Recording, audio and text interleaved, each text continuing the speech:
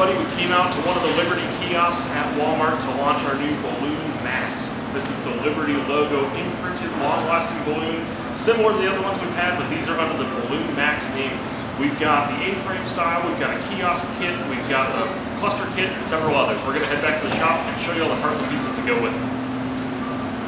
Alright, we're back from Walmart. We've got all the parts and pieces to use the Balloon Max on your Walmart kiosk.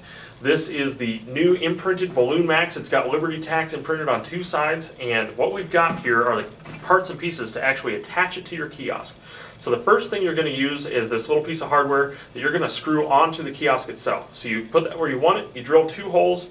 We include some screws that you can use in lightweight metal or wood. You can also use bolts if you need to put it on in a different way. Then you're going to attach the bracket that goes into there, and that's going to give you the straight up piece that allows you to attach the balloon stem itself. In another video we show you how to put the balloon on the stem, but for this video we're just going to say that you take your balloon and you go ahead and just click it down onto the kiosk and lock it in place. This gives you about an extra 4.5 feet of height and visibility for your kiosk. I really recommend it as a great way to add the Liberty Tax logo up in the air, get your Walmart kiosk seen, and start doing more returns right now. Thanks for checking out our video. See our other parts and pieces on the website, and give us a call if you have any questions. Thanks.